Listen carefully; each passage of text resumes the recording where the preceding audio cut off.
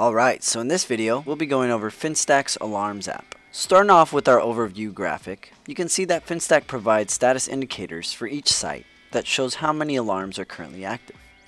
If we jump down to the site graphic, the status indicators now give us an even closer look at which particular floors contain the equipment that are in alarm. At this point, we can click on the status indicator for the floor that has alarms to bring up its related bubbles. And to view the alarms, all we have to do is click on the alarm bubble.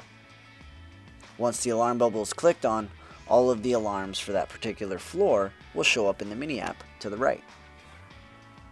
If you want to take a closer look, you can click on the launch arrows to launch the Alarms app into the main view, which will appear at a much larger scale.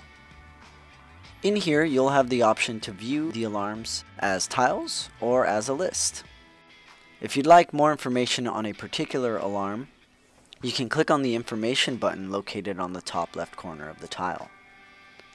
Finstack also gives you the option to bring up the related bubbles for any equipment that is currently in alarm by simply clicking on the arrow icon located on the top right corner of the alarms tile. So if we jump down to the equipment graphic and launch the Alarms app, we should now only see the alarms related to this particular equipment. Alright, so let's take a look at what the Alarms app looks like in the mobile setting. Once we're in the mobile view, the first thing you may notice is the alarm badges on the right. These are similar to the status indicator labels that we saw earlier in our campus and site graphics. This is a great way for someone to quickly view which site, floor, or equipment have alarms and how many alarms they have at any given time on your phone or tablet.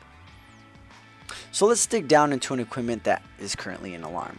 Once we reach an equipment, we can open the Alarms app by clicking the menu option on the bottom right and selecting the Alarms app. Here you'll see the same exact options that were on the desktop view. This includes multiple filters, the ability to acknowledge the alarms, or to simply view more information. Alright, so that basically sums up the Alarms app and how easy it is to use. We hope this video has been helpful to you. Thank you for watching.